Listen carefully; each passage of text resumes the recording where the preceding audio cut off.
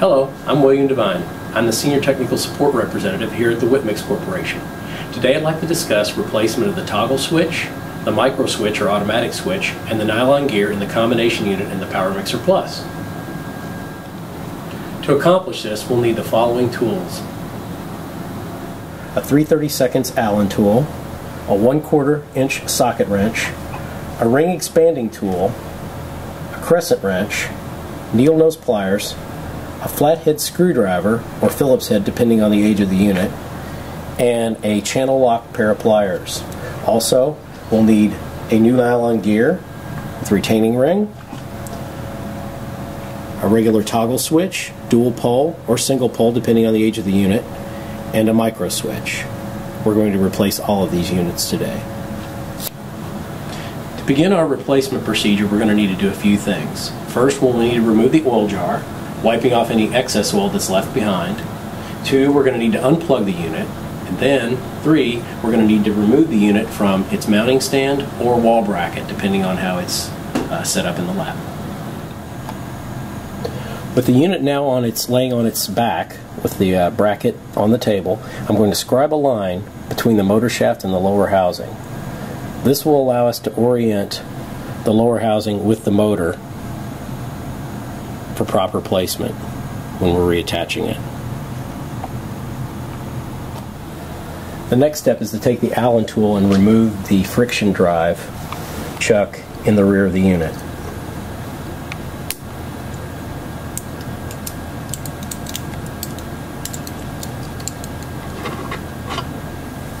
Leaving the set screw in the drive chuck, and set the chuck aside. Next, we will loosen the set screw just above the toggle switch in the lower housing. All we need to do is back that set screw out. Doesn't need to be completely removed. Now with the set screw over the toggle switch completely loosened and backed out, it's time to grab our socket set and remove the 1/4 inch socket bolts that go all the way through the motor down into the lower housing.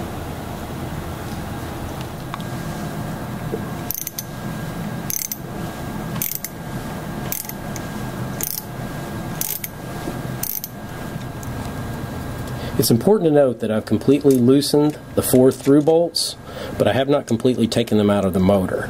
Taking them out of the motor will result in it being a lot harder to reinsert them later when we reinstall the lower housing. So just loosening the bolts is sufficient for the procedures we're going to be accomplishing today. Now that the bolts are loosened, we should be able to remove the lower housing gently, taking care not to pull any wires loose from the lower motor housing.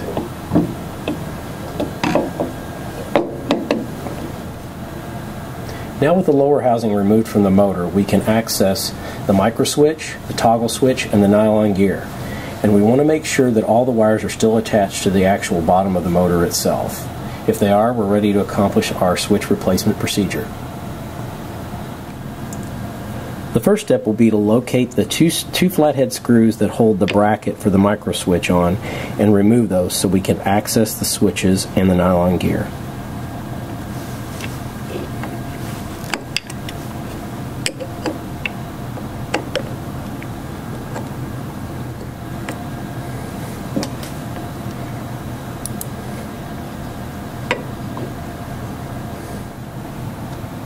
Now that the bracket's removed and the micro switch is free, we're going to go ahead and remove the toggle switch. The first step is, by hand, you should be able to unscrew the knurled ring that fits over the outside of the toggle switch. For the hex nut, we're going to actually need the crescent wrench to loosen this portion.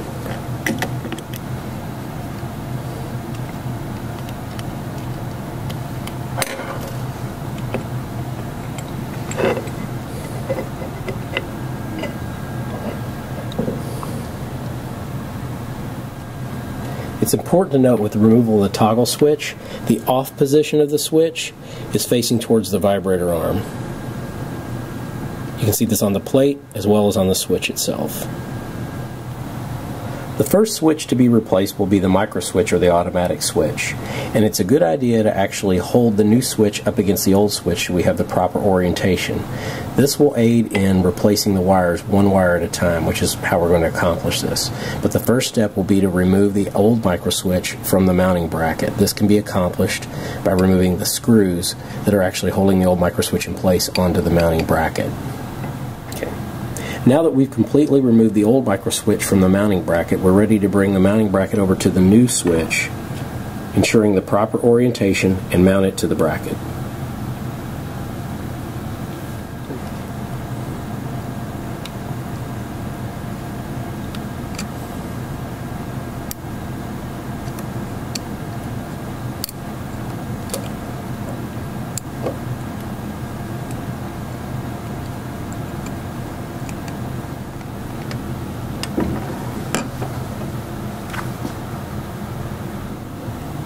The next step will be to remove the wires one by one from the old switch, attaching them to the new switch mounted to the bracket.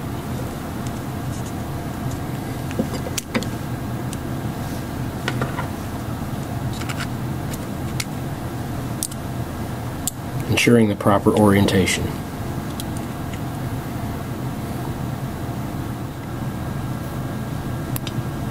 Now that we've replaced each wire one by one, we're ready to move on to the toggle switch wire replacement.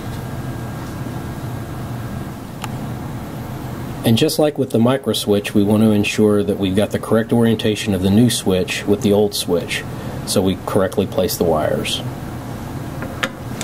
I'll begin by removing the wires one by one and replacing them and putting them on the new switch one by one. For this, you'll need a flathead screwdriver.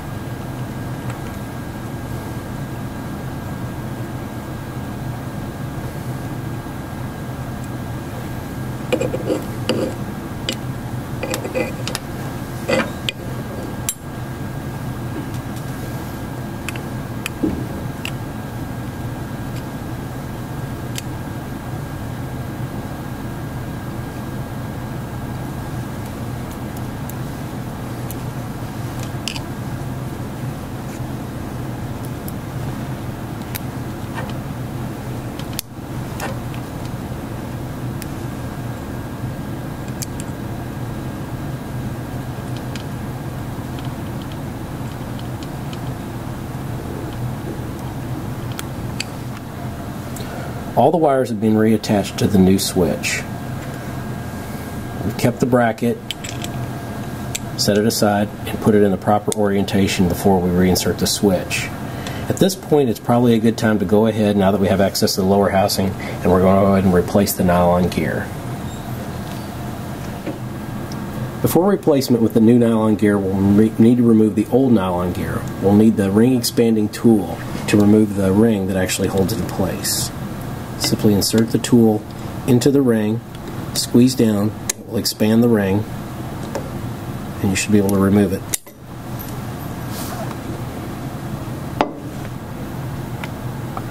With the retaining ring removed from the grooved holder, we can go ahead and remove the nylon gear off of the shaft. It should slide right off.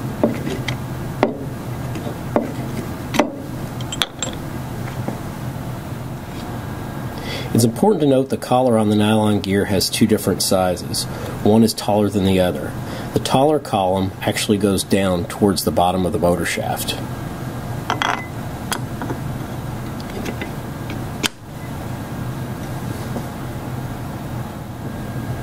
Next, it's time to affix the retaining ring on the shaft. This may be a bit difficult, so it may take a little working to get it right in the groove, because there is a groove around the shaft that this ring actually sits in. Insert the ring expanding tool in the two holes, hold it over the shaft, and expand the ring out while gently pushing down, trying to find the groove.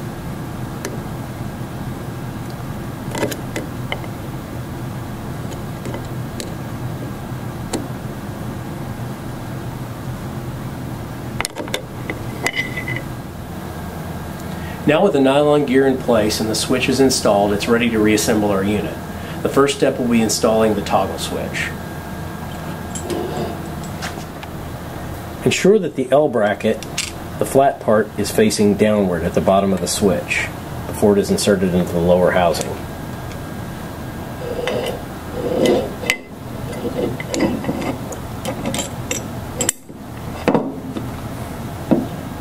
Like so.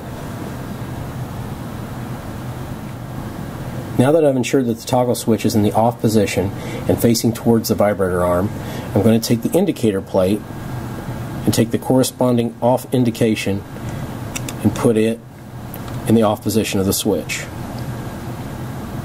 The next step is to take the hex nut and secure that in place, first by hand, and then we will use a wrench.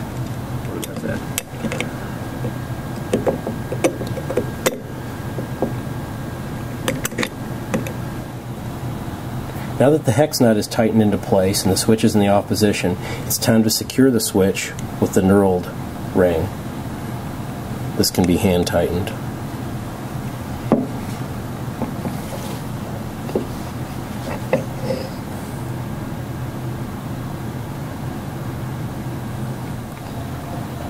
The next step is to reattach our automatic switch or micro switch. Note the actuator plate. This is what actually engages the micro switch when the unit is in the off position and the pin is depressed through the nylon gear. So it's important that this is facing downward. That will put us in the proper orientation to secure the bracket to the lower housing, as you can see. We'll go ahead and secure that now with the screws that we removed earlier.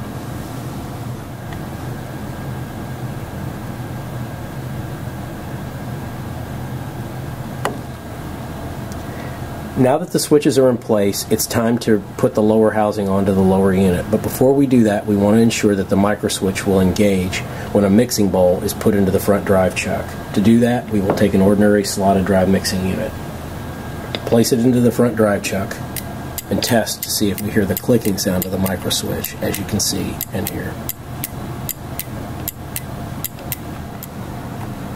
Now it's time to secure the lower housing to the motor. To do that, we will use the orientation marks we made earlier on the lower housing and the motor shaft itself. Taking care to insert the motor shaft next to the nylon gear, gently place the lower housing into position.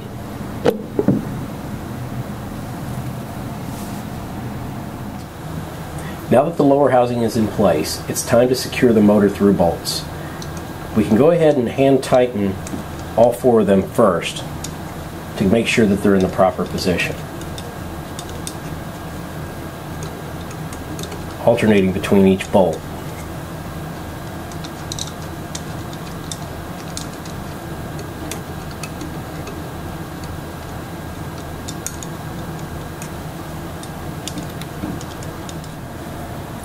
Now that we've hand tightened, I'm securing the four motor through bolts with a 1/4 inch socket wrench.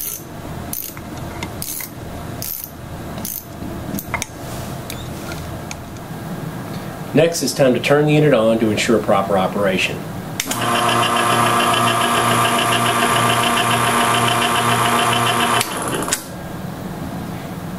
If the unit sounds like the gears are grinding roughly, sometimes backing the motor through bolts out a half a turn and readjusting the front set screw will allow you to maneuver the lower housing and engage the nylon gear fully. If, however, the unit sounds normal, you can go ahead and tighten the front set screw and make sure that the motor through bolts are completely tightened.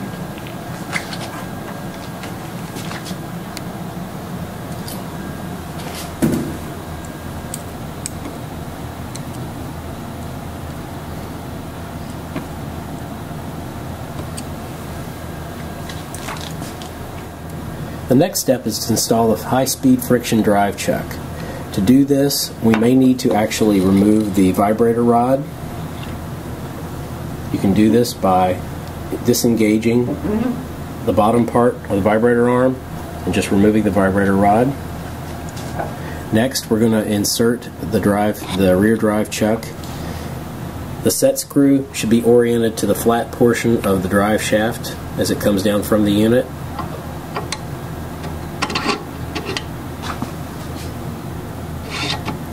If need be, you may need to turn the motor shaft to where you can access it, actually tighten it down. Again, ensuring the flat portion is where the set screw rests. Go ahead and tighten down the set screw.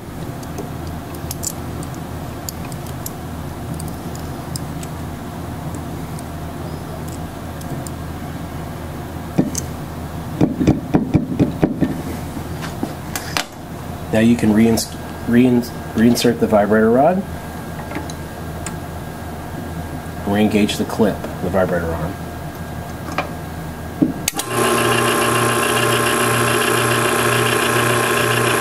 Ensuring that both drives are moving, the high speed and the slow speed.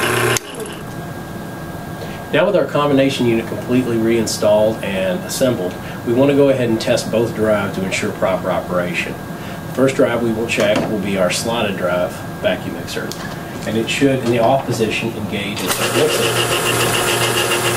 Which it does. With full vacuum, of course.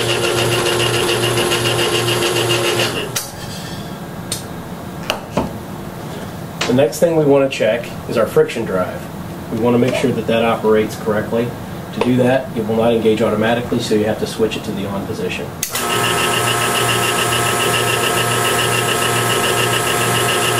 It indeed operates normally.